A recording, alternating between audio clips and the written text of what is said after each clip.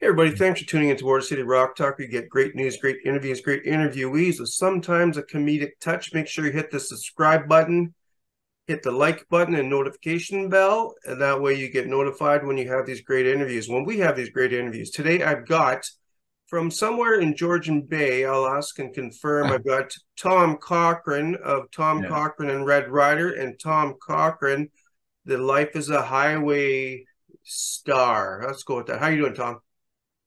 I'm doing great, Ernest. Yeah, currently I'm out in Kelowna, but yeah, I make a lot of music in my cabin on the Right, shores of right. Georgia. I was looking over your shoulder because you was talking about over my shoulder, and I was thinking if you're in Georgian Bay, I mean, I never knew they had apartment complexes in Georgian Bay. So you're on the West Coast today.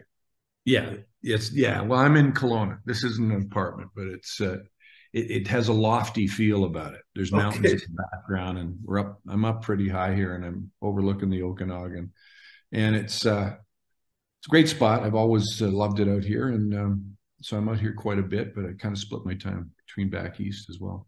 Right on. So just for the viewers here, they're obviously aware of you. Like I said, I first found out about you back in the day when I heard Lunatic Fringe, just one of the favorite songs I grew up to. And then you got a little bit more commercial with Mad Mad World and Life is a Highway really broke you out internationally. Are you currently doing any writing right now, Tom? Any chance of a new album coming out to come after the 2015 release? Yeah, I mean, it's about time. I've always got songs percolating, and it's I call them sketches when I'm working on them. So I Yeah. kind of use a artist painter's reference to them. But yeah, I'm working on songs, and I'd like to get down to it next year. With utilizing the efforts of Billy Bell, my good buddy and cohort in crime, who plays guitar on my right side, and then John Webster, who also is on the West Coast, is in Vancouver. So John was very, very instrumental and very involved in Mad Mad World, and one of my dearest friends. So yeah, it's time to make some new music, get some of these songs finalized. Right on. So, and you have just a little bit of a history lesson for some people that aren't aware. You're very well. Obviously, you've got the honor. How am I going to say this without having to edit? Um, Distinction of the Office of Manitoba and the Order of the Office of Canada. And a lot of that is attributed, I believe, to your humanitarian work. What got you into doing that? Because people don't have to do humanitarian work and they don't have to go out and volunteer, especially when there's as successful as you. What brings you to that kind of a passion, Tom? Yeah, it's the Order of Manitoba, and I'm an officer in the Order of Canada. I think that I've always, lately I've talked about music as I'm an audio sonic therapist, because really as a songwriter, that's what you do. You make people feel things, you make Mm-hmm. make them feel better about life, you make them feel better about themselves. You just perhaps get them out of their you know headspace for a while, and music is really important for that. It's an important elixir, and more that psychologists research it, they realize how important of a therapy music is. But I've always thought of myself as a journalist. I was going to be a journalist, Oh, and so I used to call myself a sonic journalist a lot. And I think at its best, you're writing songs that tell stories, tell about experiences, tell about the world, talk about the world, reflect on the world. Um, and I always had a passion for that. I grew up. I was a strange kid. Some of my idols were Schlesinger and Edward R. Murrow and some of the great war correspondents, because I always felt there was nothing more noble than putting your ass on the line yeah.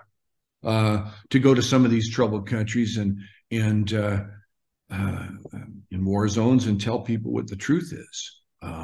That seems to have got a little convoluted in this day and age, but Huge. I do believe there is truth, and it's in good journalism at its best, doesn't take sides, and it's non-biased, and it just Right. this Yeah. is what's going on. This is through the lens of what we are seeing. And I was always fascinated with what was going on in the world. So when we did Tears Are Not Enough, and that horrible situation in Ethiopia became this cause célèbre, and everybody was aware of it, and there was a big live aid and a big fundraiser, and we did Tears Are Not Enough, and in America they did We Are the World, and that I thought, well, look at all of us here. We're all pretty privileged. Music at that point tended to be a very self-serving thing, where we're always struggling and working hard to get ahead, which is all good stuff. I believe in free enterprise, um, but I thought, we're all going to walk away from this and perhaps forget about it, after Right. a few weeks or a month. And I looked into it and discovered that, World Vision, who I've worked with for, a few decades now, I felt they were doing some really, really great work. And there's a number of organizations out there, but at that time, late 80s or 86, 87, I felt that, the better part of the dollar was going to where it was supposed to go with that organization. I liked their values. I liked, they seemed to be extremely effective in whatever countries they went into. And I went on this long, protracted trip with Terry David Mulligan, of all people, who I Right. love. And I was playing Music. sketches for Mad Man World back then, but I hadn't written Life's a Highway yet. Yeah. And he was excited about the songs I was playing him on the trip. But we went to a lot of war-torn Mozambique. I was shot at in Mozambique. First time I ever saw somebody die in front of me, and it was horrid. So it left a lot of scars on my psyche. And I came home. I digress here a little bit, but I came home, and then I was pretty depressed about it. A little post-trauma stress, disorder and all that. And I got up one morning and I went out to my studio, and I'd been working on this sketch called Love is a Highway. And my buddy John Webster, who was co-producing the stuff with me, the demos at any rate, said, you got to finish that song. You got to finish that song. I said, yeah, but it's pretty light. It's pretty trite. And Kenny and I actually, I put it away a couple of times because Ken Greer, when we were working together, said, no, you can't do that song. That's too commercial for us. It's too frivolous. Anyways, I went up to the studio that morning, and I was feeling really torn and upset about what I had seen in Africa, and trying to come to terms with a lot of it, a lot of the, some of the really tough things I had seen. And I sat down. It was like a pep talk to myself. And this gets back to the analytical therapy of music. And I wrote that song within 10 minutes.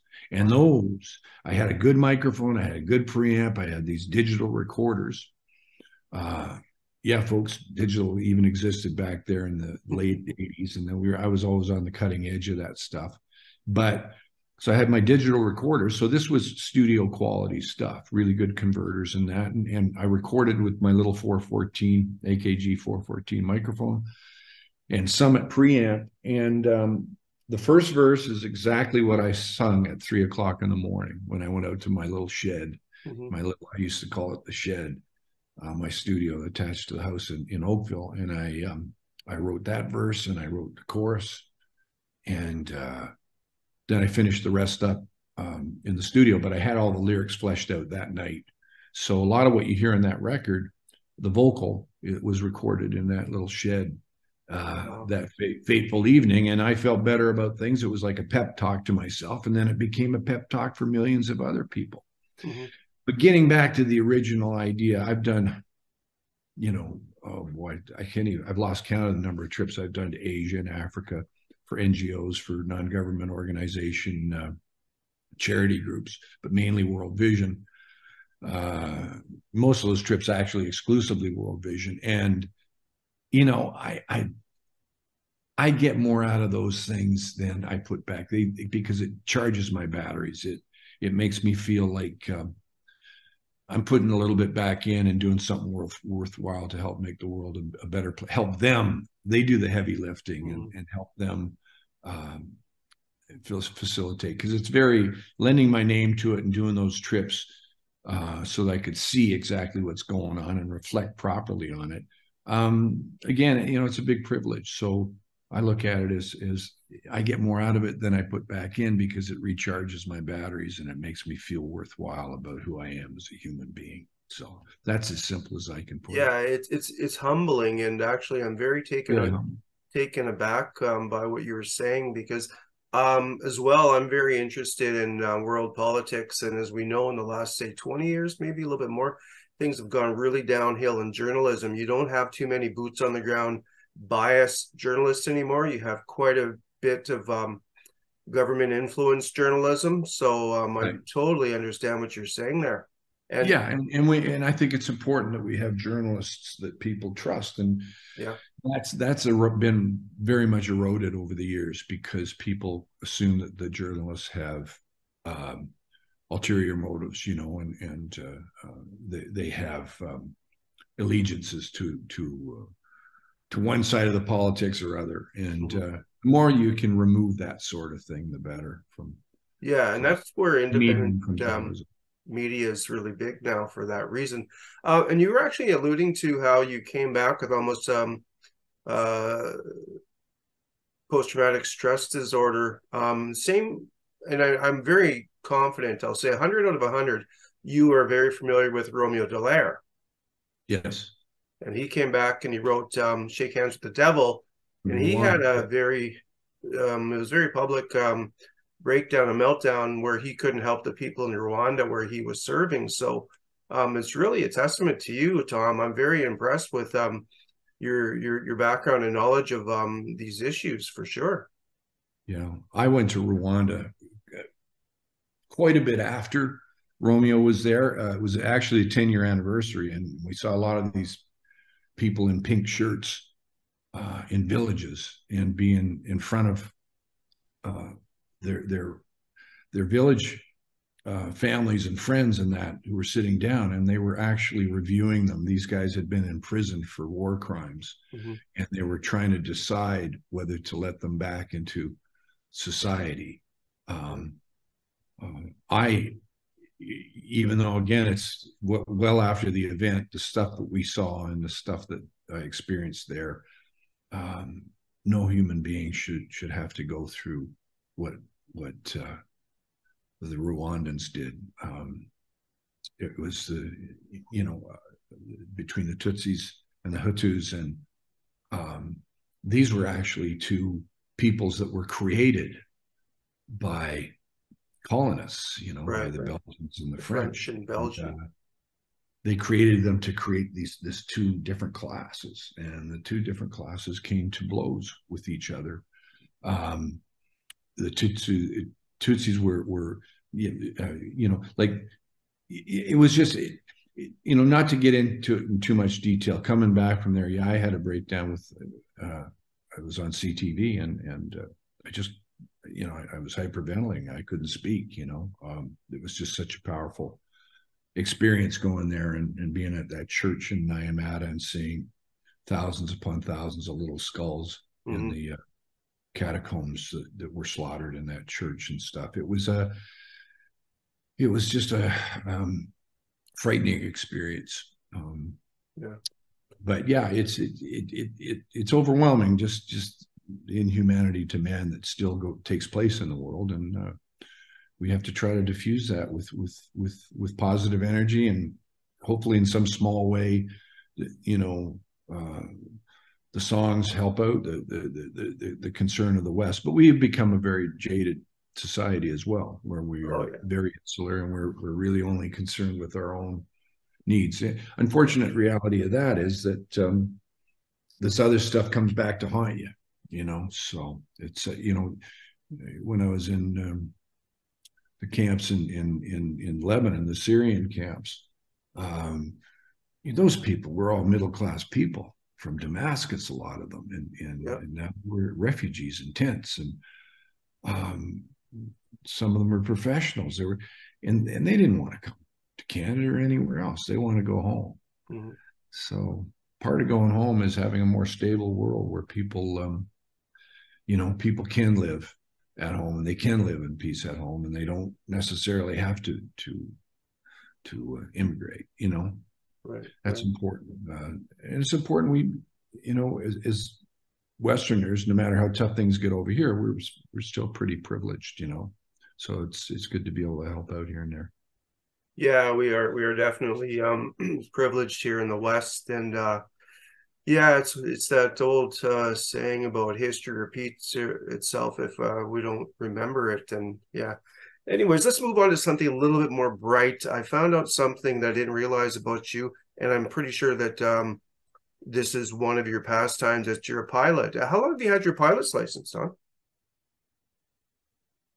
Now, and I was a honorary colonel in the 409. So actually, the last time I was actually behind some controls was in a jet plane, jet fighter, but because I was an honorary colonel for 6 years. Now I wasn't on my own; I was in dual, so I was behind the uh, the captain of the plane, the three flights I had.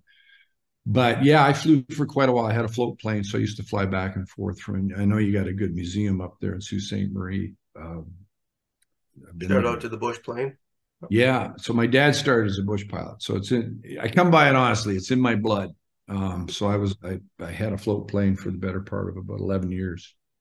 Wow. Are you still flying?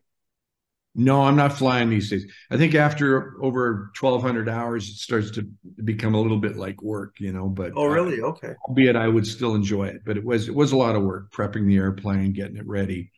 Um, it's a very romantic ideal uh, to be a float plane pilot, but uh, anytime I would land on a lake, because you only have line of sight radio, Right. um, you're always concerned that that airplane starts up again, that you don't have an accident on that lake or whatever, and you're not stuck there because you get back into some pretty remote areas. So you're always a professional about it. That's the thing about the kind of training we get in Canada as pilots, even the private pilots, not even necessarily commercial pilots, is that the whole approach is a very professional approach, and you approach it with a high degree of serious focus.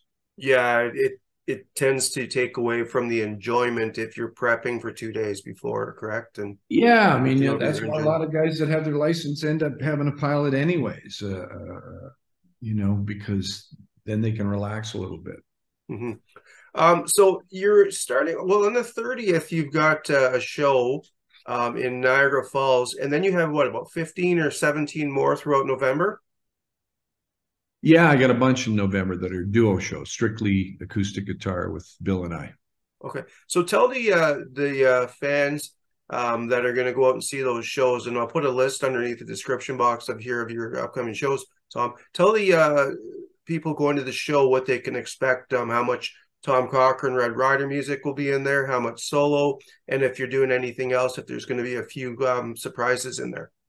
Oh yeah, I mean, there'll probably be guests coming out. I know Suzanne will be playing cello on a few shows, and you know, it's we're going to regale people with stories and pull out songs from some deep tracks that we don't tend to play all the time, that all of a sudden take on a life of their own when you play them acoustically. Nobody's ever been disappointed with acoustic show that I do. It's just a remarkable, fun thing to do. And the strange thing about it is we go a lot longer than we usually go with a band. We have more freedom than we Mm-hmm. usually have band, because Billy and I, yeah, we're almost clairvoyant. There's almost like a psychic connection that we have, and the way we play off each other and you know augment each other's playing with our instruments and my singing, and Bill follows me so well. So it's always fun, and it's always like uh, a real different thing than doing the show, even though usually in the middle of the show I do one, two, or three acoustics as well. But so it's that sort of thing, but on steroids. Very nice, very nice. Be a lot of Um, story. Okay. I won't keep you much longer here. I know you've got a few other chats to do. What is the opposite of unsubscribe, Tom? Canceling your subscription, I guess, No. right? See, that's the thing. I get everybody. It's just the easiest answer. What's the opposite of unsubscribe? Unsubscribe, subscribing. That's right. Everybody Yeah. do is legendary Canadian singer, songwriter, guitar player, poet, pilot. Tom Cochrane says, and subscribe to the channel for these great interviews. And I'd like to thank you very much, and make sure you guys check out Tom's shows coming up in November, as well as keep an eye out because there may be a new album coming out next year. Oh, there will be. Yeah. Just a Awesome. question. Perfect. All All right. right. Thanks again, Tom. Thanks, Ernest. You take care, buddy, and hopefully we'll see you at one of these shows. We will.